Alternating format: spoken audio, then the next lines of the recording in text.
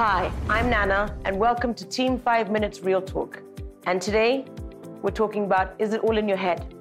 And joining me, we have Fareed, who is Kenya's top male radio presenter and also TV producer. Welcome to the show. And we have Richard, who heads up the Nairobi CBD as a psychiatrist counselor for Amani Counselling Center. Welcome, both of you. And Richard, yes. Is it all in your head? Oh, yes. It's all in our head, okay? It's all in our head. And I want to take it from, a very specific perspective where I want to borrow from, some of the theorists in, psychology, Albert Ellis, who talks about our cognitive behavioral theory, that our behavior, our thoughts, our feelings are actually influenced by the way we interpret, the way we think about our situation, the way we look at environment, okay? And I really want to agree with this gentleman because truly, today I'll feel either sad or happy because of a choice that I make. Many a times people will tell you that, it's me who makes you happy. It's me who makes you sad, or he's the one who has made me sad or happy. But I think happiness or sadness, anger or happiness is a choice. And it's all about in our heads. It's all about in our mind, okay? It explains why, subjected to common situations or similar situations, other people will emerge from those situations better than others because then of how they choose to look at those situations. So our behavior, our feelings, our thoughts, it's all about in our mind. No, exactly. And also Fareed, thank you joining us here again, and one of the key things is what we don't speak about is women feelings all the time, but men don't.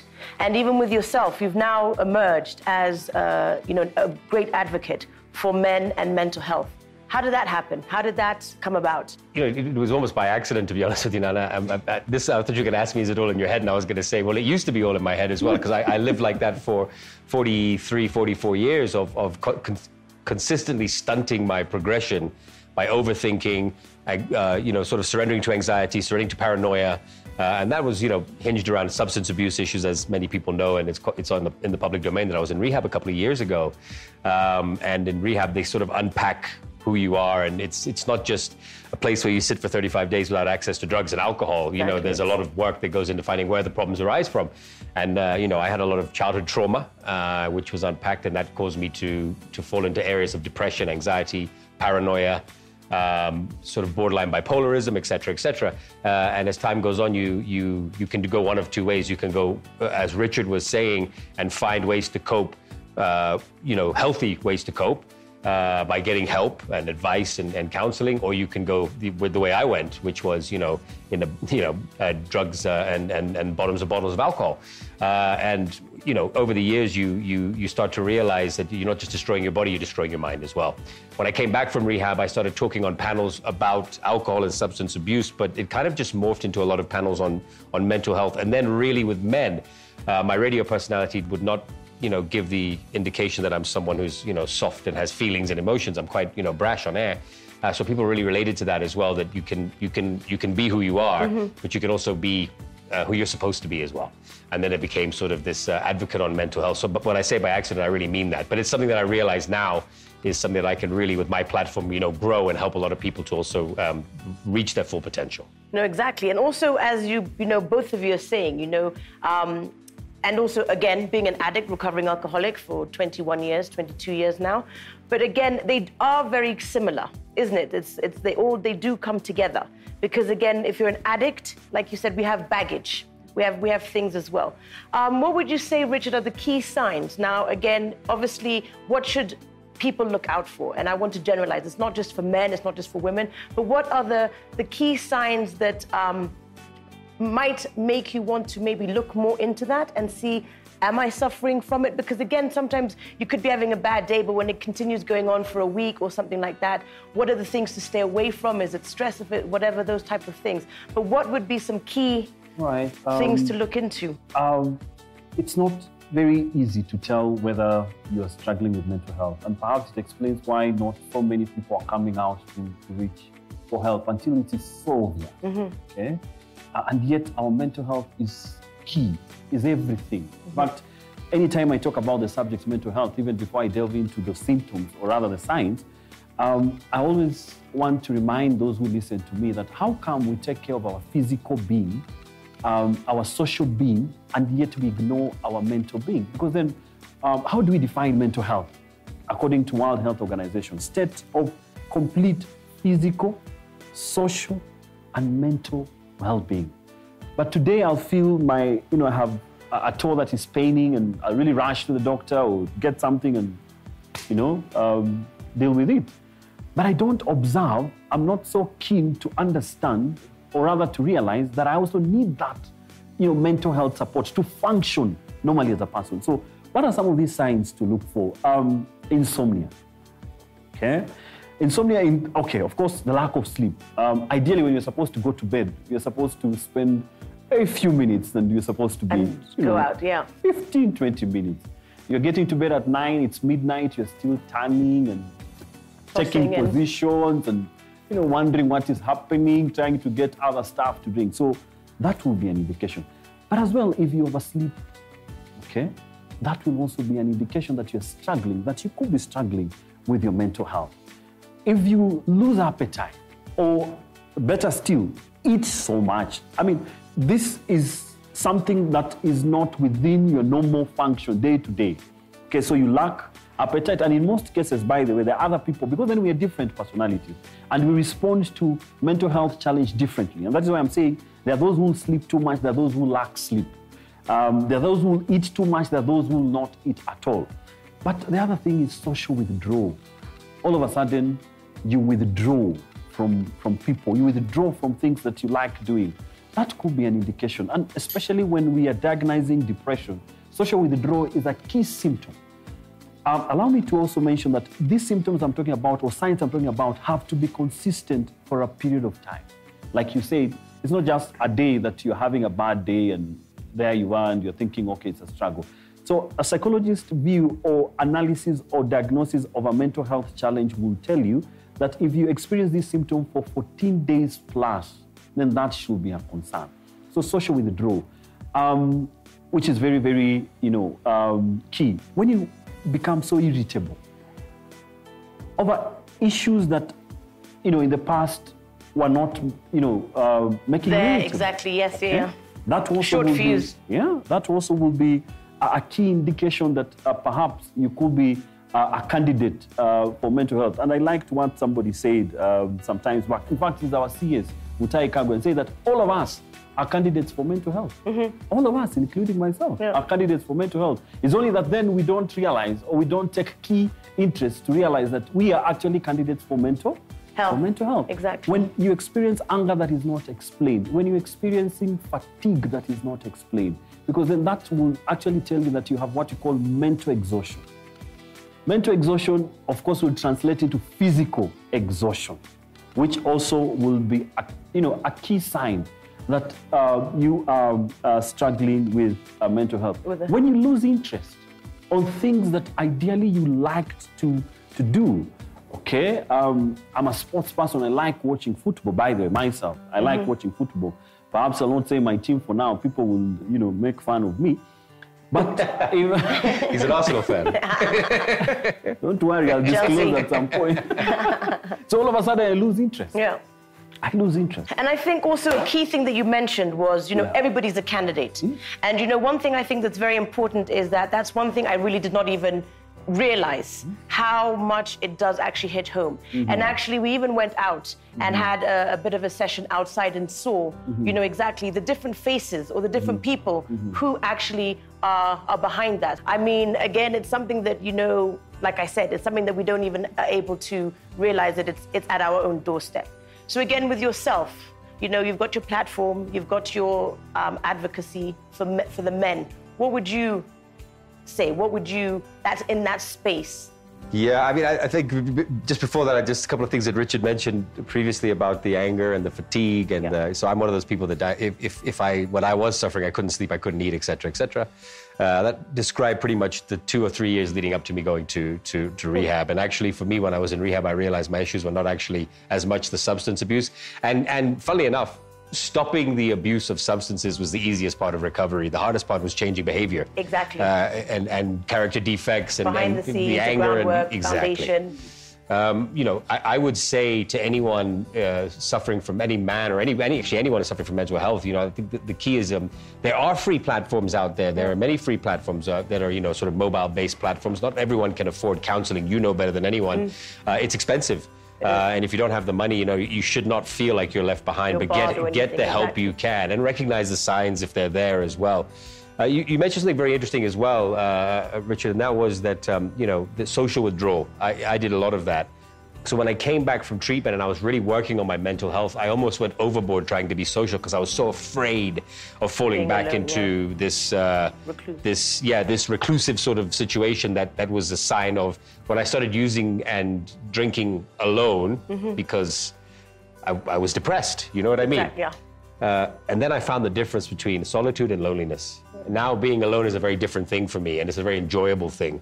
And when you can kind of break that and you get to that point is when you realize that you're actually recovering. Yeah. And you're kind of helping yourself to fix those problems. But I would tell anyone that does have these signs, or if you see signs in a family member or a friend, you know, it's not taboo anymore. It's not wrong to say, listen, I think you need some help. Some people will be resistant, obviously. If it was my dad, for example, I always think about my dad, I'm sure, for you guys as well. Yeah. You could never have this conversation. Like, I never tell my dad, I think you need to go to rehab. Yeah, I'm depressed. you might be a little bit depressed. You know? I remember as a kid telling my dad I'm feeling sad or low, and he would say, well, go and get some fresh air, you know, or go and play some sports, or just snap out of it, you know, not realizing that there was a lot riding on my shoulders as a kid, and that caused a lot of problems as I got older. Exactly. Yeah. And, you know, also even just from, you know, listening to the stories and what we're talking about and, you know, spending a day, I also, you know, that thing of when I was drinking, when I was deep in it, you know, it's that roller coaster of a ride. And looking back now, and not even looking back then, I mean, when I was going through the program, they are telling you that, you know, you are going to still suffer some. If somebody tells you that they've never suffered any kind of mental, you know, issue or state of mind or anything like that, run from them, because unfortunately they're still in their rose-tinted phase. It's like those couples that always say, we're so happily married, happy together, everything's you know? perfect. You know what I mean? They get into the car and you're shouting and you're like, your mic is still on. You know, all of that type of stuff. So I mean, even with that, there are times when, you know, I do remember, you know, putting on music, Man in the Mirror, plastered out of my mind, and singing, and it is that solitude state. It's that, and like you said, you know, now I'm okay being by myself. But then I would be by myself because I was upset, I was angry, I didn't like where I was in terms of that mindset. And even in that position, nobody wants to be, you know, getting up in the morning, drinking your whole day, and you know what you're doing is not right, but it's just a very vicious cycle. Then again, depression kicks in. You know, you don't want to get out of bed. I mean, I'm just thankful that I was able to go through the program now, because it would be a very different situation with my kids. You know, you see it in the movies or you see it with friends where you've got parents who are just in bed or in a gown. The little kid is coming in like, you know, get up, all of that. And just thankful at my point in time where I was, I didn't have that. But I do have to say I did go through one of the, you know, that particular stage as well. And that's something that we need to really look at, because unfortunately, if it goes unnoticed, we have people in the society who are not strong. And of course, they feel that their only end game, and I think it's really important to talk about, is suicide. You know, it comes hand in hand. You know, when you can slip so far into it, suicide is on the rise. It is something that we also need to look at. We also do need to, you know, speak about. And I know, Fareed, that's one of the things you also do on your platforms. You know, I'm guessing the reason why you're doing this is preventative.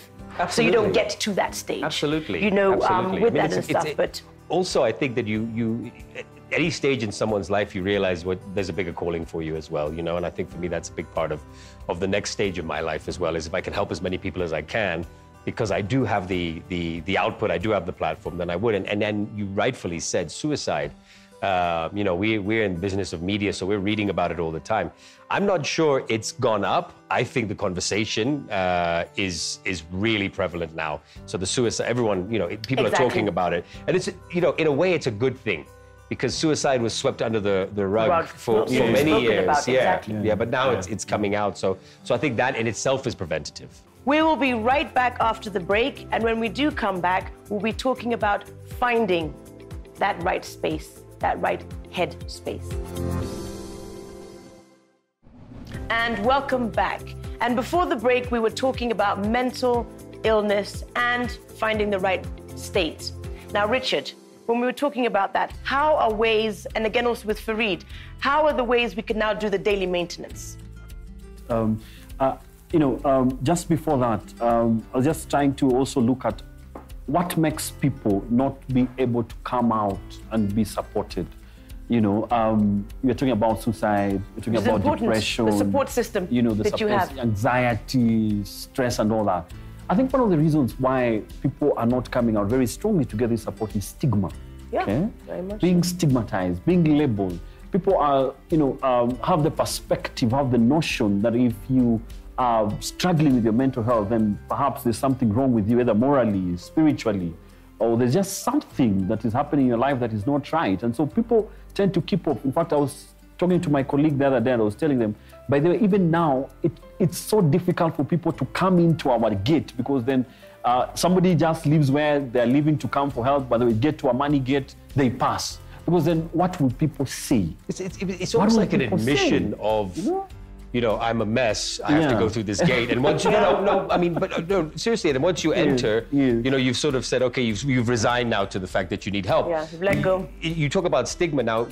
I mean, as two men in this room now, stigma on mental health across both genders is bad enough. But for men, it's extreme. We're not supposed to have feelings, And I saw this great meme on Instagram because we're all watching. We're all on Instagram now because of COVID. You know what I mean? Everyone's looking at social media, and it was what I see from my dad. It's like, I'll pay for it. I'll pick you up from school. I'll do this. I'll do that. What my dad's feeling. I don't have any money. I'm worried about my job. Every time I'm in the car, I'm worried about having an accident with my kids. So, this is what the outside of dad is, but inside, reality versus we're human beings. We have feelings. We're breakable, and the quicker we admit it, better than anyone. The quicker we admit it, the easier we find to admit it, the better it is for us. Very sure. And I think also even with that, it's more of a thing of again, I'm not obviously talking from a male perspective, but just in general, as you're saying, it's that finding that help, saying that yes, I've got this problem, and again, I want to go and get help and believe it. I mean, you're living proof. As a male, you've gone in, you've gotten the help, and believe me, once you actually get through those gates, you are better off. It may not seem it, and also sometimes you just have to really not care what people think. Exactly. I got into a very vicious cycle of not wanting to go to rehab, not wanting to do whatever, pretending that I've got everything, all my ducks in a row and all of that, to a point where I didn't. And I just got to a point where I just said, you know what, I've got two options. Either I'm going to end up dead, or I'm going to have to stop caring what people think and go take care of number one, which is myself. What do they say? Jails, institutions, or death, right? I mean, that's three options. It's recovery, it's jail, institution, or death. Yeah. So it begins with you, but I'm happy to note that the trends that we are witnessing, even at Amani, is that now males are now taking up, counselling as a way of an intervention to what is happening, and especially during this period of the pandemic. We are seeing more men coming because, of course, there are relationship issues, financial pressures, and somebody just thinks, yes, it is right to seek counseling. It is not wrong. Even if the society, even the culture, tends to actually, hold us back as men, that we are not supposed, a man is supposed to be strong, a man is not supposed to cry, a man is not supposed to share their problems.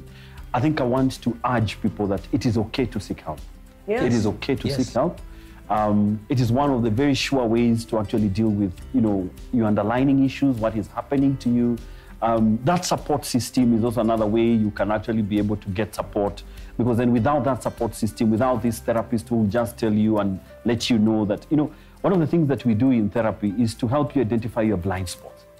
Okay? Because sometimes when we go through an issue, we look at it from one perspective. And that one perspective may not change for quite a period of time. So you'll always say, just like in addiction, unless you contemplate, what we call pre-contemplation, stages of changes. pre-contemplation where you're thinking, no, it's not me who's having the problem. It's the other people. In fact, it's not me. Yeah, and that's so the game that your mind plays with you. Exactly. I'm not the problem. I'm not the problem. Been there, done that. I'm not the problem. I used to say every broken relationship, I'd be like, well, that person's messed up. Until you find yourself alone. Until you find yourself alone, one day you're like, hold on a second. Exactly. Like, maybe is it possible it could be me? You know what I mean? No, it's true. Unless you get to that position where you start to see, I always tell my clients, and one of the things that I help my clients to achieve is to see themselves in that problem. When you see yourself in that problem, then the change process begins. The healing process begins. But unless you are in a denial state where you say, no, it's not me, it's the other person, it's the world, it's not me. I mean, when you hear somebody say the world is unfair, okay, let's use that statement. The world is unfair, okay? Is it a correct statement? I think it is the perspective, it is the view of this person towards the world that it's making him or her look at the world as being unfair. Otherwise, other people are rejoicing in this same world. Exactly. This is victim mentality, right? Yeah. Everything is being done to you. Exactly. So it starts with you. I mean, any change process. For you to find yourself in that space, safe space that we're talking about, it starts with you.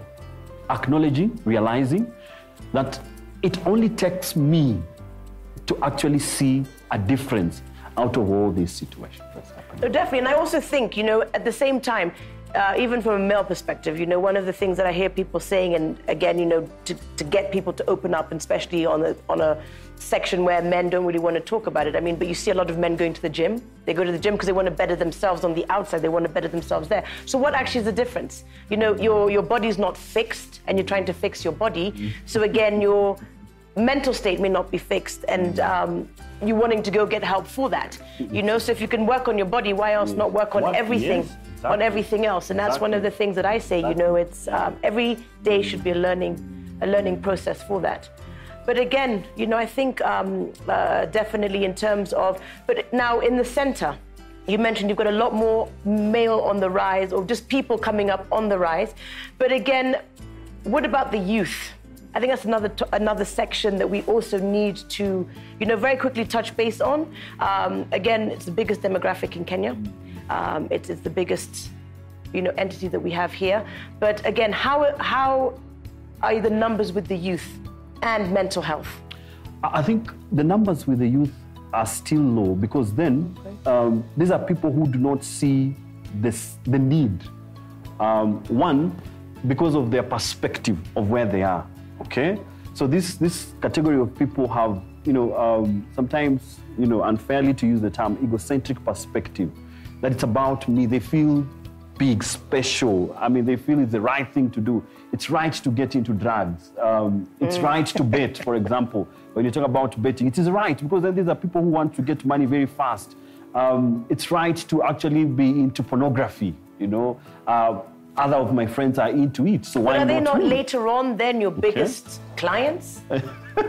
As they grow up? I mean, they will definitely be. All of us in our 20s and late teens were invincible. Now they say FOMO, right? If you weren't doing it, you felt like, wait, these guys are smoking weed, I should be smoking weed. These guys are doing cocaine, I should be doing drugs, drinking. So, I mean, I think, but I think the issue that you have now, Richard, and this is from my opinion, and correct me if I'm wrong, the access is much easier. Like to get hold of pornography in my 20s, man, you have to go break into my dad's chest that was next to the bed, you know what I mean, where the Playboys were. Now, I mean, if you have a smartphone, you have access to pornography, and drugs and alcohol as well. In 7 years, these children are accessing these, tablets and Of course. smartphones. So I think that the issue is more access now.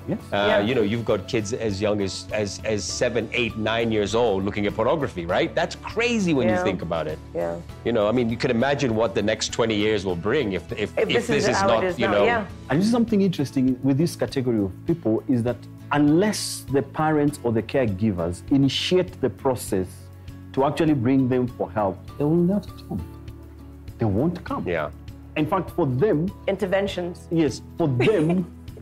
For them, doing that makes them feel more important in the society. So why would I? Or belonging. But you talk about. Sorry, just to go back to you talking about the shame of walking into a treatment or a rehabilitation center, or an AA meeting or an NA meeting or a counselor or a psychiatrist's office. I have met young guys in AA and NA programs here who have, when I've talked to them, 17, 18 years old, and I would go up and say, this is great that you're here this young, because it took me 40 plus years to get to this room. Your parents must be so proud. And they will actually turn around and say, I can't tell my parents I'm here because some of their friends go here. This is the stigma you're talking about. This is the embarrassment and the shame that can stop you from recovery, can stop you from sorting out your mental health issues as well. But also family status. Sometimes, what will people say about my child when they hear that my child is in a therapy room? Okay. So then with that notion, you actually also tend to, create boundaries around these children and actually stop them from seeking this very important intervention. But I think, yes, it's important as well as mental health practitioners to be able to reach out. And of course, Fareed, you're doing that, and of course you continue doing that. It's very important to be able to reach out because then I always like to say it's better to prevent than to cure when it comes to mental health. And of course, any other health issues, prevention is better than cure. So reaching out to them, psychoeducating them, giving them more information about the dangers of the behaviors that they're involving in at this particular moment will help them save a future. Otherwise, if we leave them like this, then we can only imagine the future ahead of us. Definitely. And then Fareed as well, just to wrap up, you're now advocate for men, mental health. What's next? Is there bigger plans on doing like a roundtable talk or? There was a couple of things in. I was also chatting to Richard before this. Online addiction counselling courses you can take, which would be something I would like to look into and possibly take a course and help addicts because with helping addiction you're also helping in the mental health realm as well. Partnering with facilities like Amani, who I have actually been speaking to. Regarding going in and doing some talks for the young guys that are there as well, or not just young guys, but for anyone who's there, and also creating an alternative. You and I know the step work quite well, but creating an alternative because a lot of people don't buy into that. The 12. I personally do. I'm an advocate for 12 steps, but there are people that would like to have a different way of finding a recovery. And I talk about recovery a lot, and I know this is about headspace, but I do not separate the two in any way. The reason that I fell the way I fell was based on my mental health, and the maintenance that I have to do on a daily basis is not necessarily recovery-related maintenance. It's actually maintenance for my mental state. So it's things like giving gratitude. It's things like ensuring that if I do exemplify some character defects throughout the day, noting them down. I used to have a very bad temper. My respect for people wasn't. I would talk down a lot. Of course, and that alter ego. Yeah, but that's not addiction. That's innately who you are. That's exactly. Right? Yes. So there are certain things. So recovery, as I said earlier, from substances is an easy part. Changing the defects of character, which is the mental health part, is something that you have to work at on a daily basis, non-stop, and remind yourself that if you want to get to there. There's only one path to get to there, and these are the things you have to do every day to get there. And it's not easy. It's not easy, but it's something I do.